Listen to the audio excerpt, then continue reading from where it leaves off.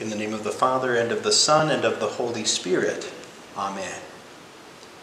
May the Lord Almighty grant us a quiet night and peace at the last. Amen. It is good to give thanks to the Lord, to sing praise to your name, O Most High, to herald your love in the morning, and to proclaim your truth at the close of day. We celebrate the Lord's Prayer and the Apostles' Creed from responsive prayer. O holy God, holy and most gracious Father, have mercy upon us and hear us. We share the Lord's Prayer. Our Father, who art in heaven, hallowed be thy name. Thy kingdom come, thy will be done on earth as it is in heaven. Give us this day our daily bread, and forgive us our trespasses as we forgive those who trespass against us. And lead us not into temptation, but deliver us from evil. For thine is the kingdom, and the power, and the glory, forever and ever. Amen. We confess the name of our triune God in the Apostles' Creed. I believe in God the Father Almighty, maker of heaven and earth, and in Jesus Christ, his only Son, our Lord, who was conceived by the Holy Spirit, born of the Virgin Mary, suffered under Pontius Pilate, was crucified, died, and was buried. He descended into hell. The third day he rose again from the dead. He ascended into heaven, and sits at the right hand of God the Father Almighty. From thence he will come to judge the living and the dead. I believe in the Holy Spirit, the holy Christian Church, the communion of saints, the forgiveness of sins, the resurrection of the body, and the life everlasting. Amen. Selected Psalms for afternoon and evening prayer. Show us your steadfast love, O Lord, and grant to us your salvation. Let your priests be clothed with righteousness, and let your saints shout for joy. Lord, keep this nation under your care, and guide us in the way of your justice and truth. Let the nations be glad and sing with great joy, for you judge the peoples with equity and guide the nations upon the earth. Let the peoples praise you, O God, let all the peoples praise you, for the needy will not always be forgotten, and the hope of the poor shall not perish forever. Create in me a clean heart, O God, and renew a right spirit within me. Hear my prayer, O Lord. Let my cry come to you.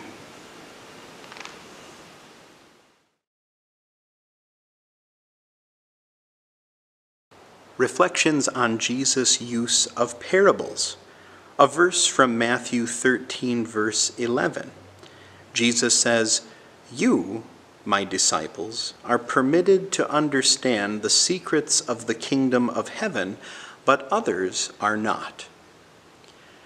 The disciples asked Jesus why he so often taught in parables, but his response may have raised more questions than it answered. Why would he permit some people to understand the secrets of the kingdom, but not others? Why wouldn't he speak in a way that everyone could so easily understand? Isn't the gospel of salvation for everyone who believes? Why not then make it easier for everyone to believe? For some reason, Jesus spoke in a way that created a dividing line between faith and unbelief. Only some could grasp his teaching. Even those who could grasp his words still had questions. The disciples didn't understand some parables at first, like that of the sower, until Jesus took time to explain them. But at least they could accept his explanations. They received the truth of his teaching, which is more than could be said of the skeptics and the legal experts listening to Jesus. Some members of his audiences were listening in order to find fault or to disprove him as a legitimate teacher come from God. They did not have the ears to ear, as Jesus often put it. But those who were listening in order to learn, who genuinely believed that Jesus was speaking truth, or at least were open to the possibility that he might be, they found themselves in a privileged position. They learned the secrets of the kingdom. You can learn the secrets of God's kingdom too. The dynamic is the same when you read Scripture and listen for God's voice. If you come as a true seeker, you will hear him. If you come as a skeptic, you won't. Or to put it another way, whatever agenda you have as you listen, whether to discover eternal truth or to deny it, it will be satisfied. The secrets of the kingdom are open to you if you are open to them in Christ. A prayer.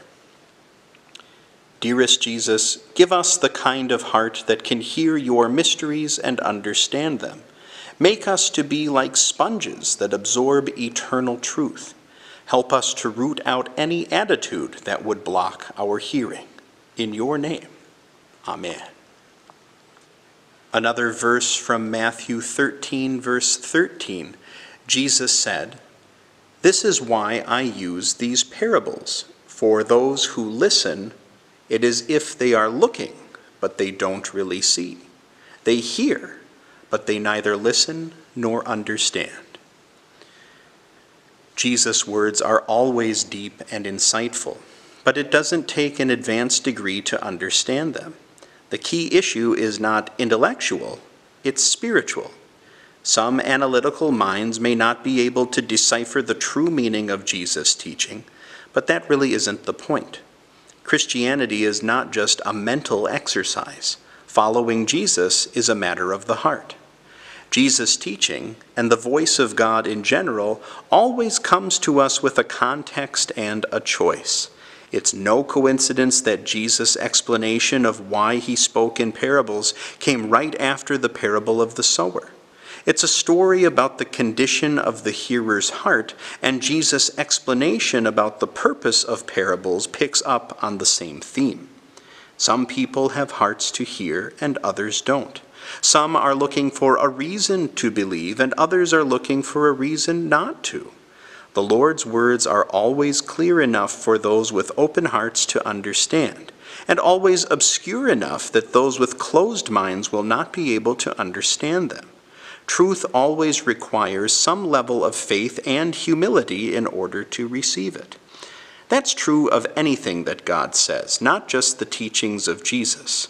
If you are looking for purely objective, rational, analytical, unquestionable words from God, you will be disappointed because you are actually looking for a way to hear that requires no faith at all. If, however, you are willing to go with the flow of the Holy Spirit and you trust yourself to His guidance, even when it seems subjective, you have opened your heart to hear God's word. His words aren't illogical, but they are certainly extra-logical. That is to say, His word is above our ability to reason. If we can accept that in great humility, we can embrace the deepest truths of His kingdom. We pray. Lord God, of course, you don't want us to turn off our brains, but neither do you want us to reject any word from you that doesn't fit our logic. We give you permission to continue to change our minds, to transform our hearts, and to overturn our expectations with the things that you desire to tell and to teach us. In Jesus' name, amen.